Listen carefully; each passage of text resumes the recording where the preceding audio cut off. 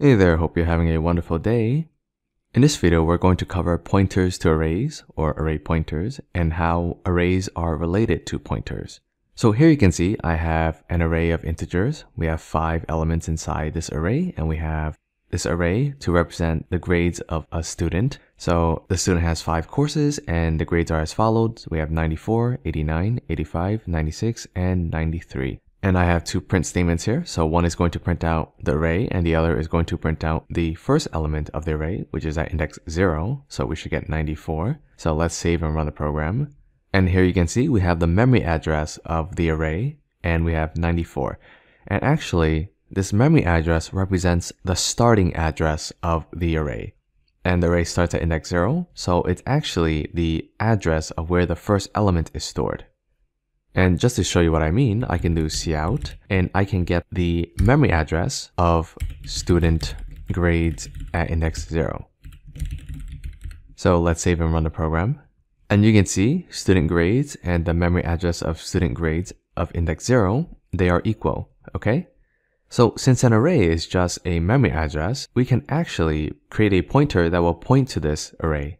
So to declare the pointer, we will need to declare the type. So this is an array of integers, so I can just do int star, and we can call it student grades pointer. And we can assign it directly to student grades. So notice here, I am not doing ampersand student grades, I'm just doing student grades. And the reason is student grades is an array, and we already have the memory address, as you saw when we printed out this value. And so if I print out the pointer, so student grades pointer, we should expect the memory address of the array. And because this is a pointer, I can also dereference the pointer.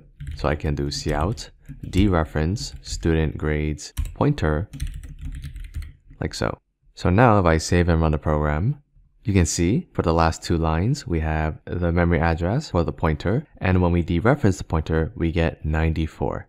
All right, so that's how you can assign a pointer to an array. So let's comment this out. And let's also comment this out. Alright, so now you know how to assign an array to a pointer. Now let's talk about how indexing works with pointers. So let's say I want this value 85. Well, index starts at 0, so if I want this value 85, I would start at 94, which is index 0, then index 1, and index 2. So to get this value, I would do cout student grades of index 2. Now how can I do this with the pointer? I would do cout dereference of student grades pointer plus 2. And this is called pointer arithmetic.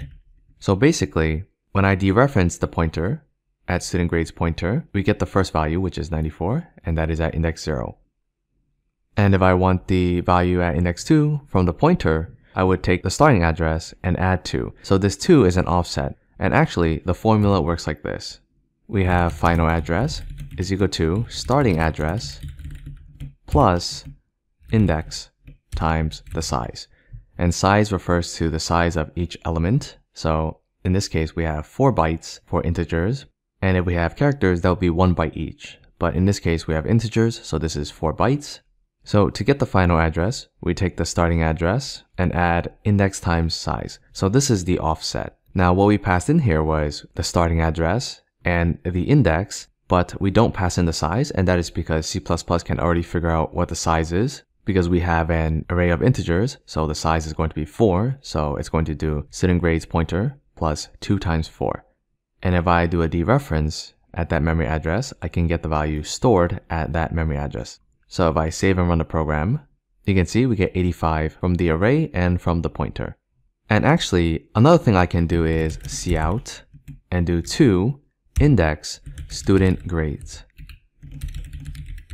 So if I save and run the program, you can see I also get 85 here. And the reason why that works is because I can also do cout asterisk 2 plus student grades pointer. So if I save and run the program, you can see I also get 85.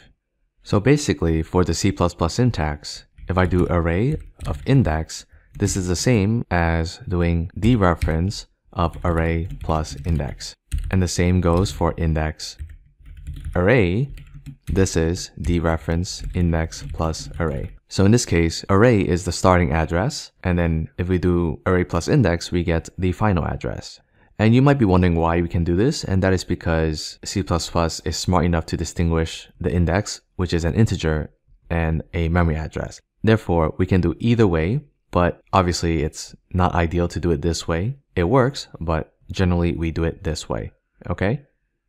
So now we have 4 ways to print out all the elements in this array. So what I can do is for int I is equal to 0, I less than 5, I plus plus. I can do cout I student grades of index I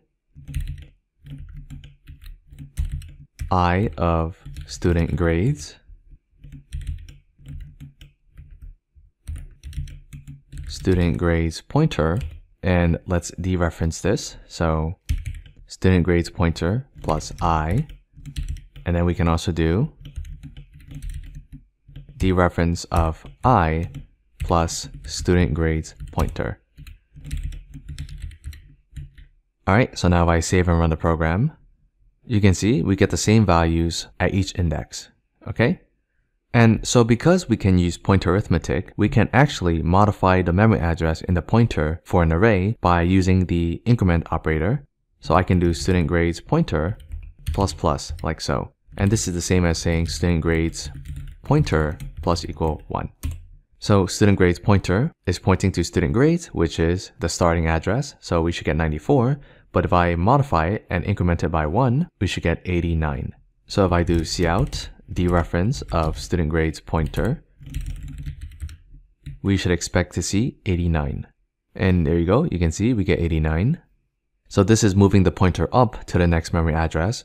We can also move the pointer back down, so I can do student grades pointer minus minus, and this is the same as saying student grades pointer minus equal 1.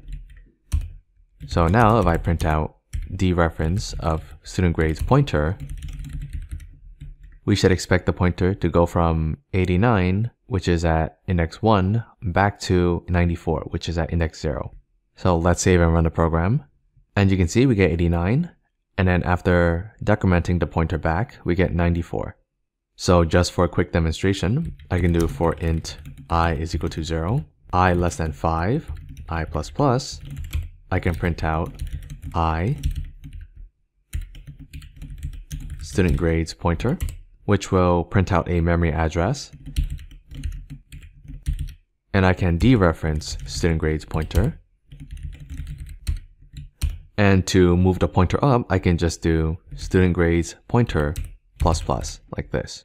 So now if I save and run the program, you can see we get the memory address of each index of the array. And notice that the difference is 4 each time, and that is because the size of an integer is 4 bytes. So we go from 0 to 4, 4 to 8, 8 to C, and C stands for 12 because you have a hexadecimal system, which means that the digits can go up to 16. So after 9, we have A, which is 10, B, which is 11, and C, which is 12. And actually, another thing I can do is, instead of incrementing the pointer here, I can just add it over here.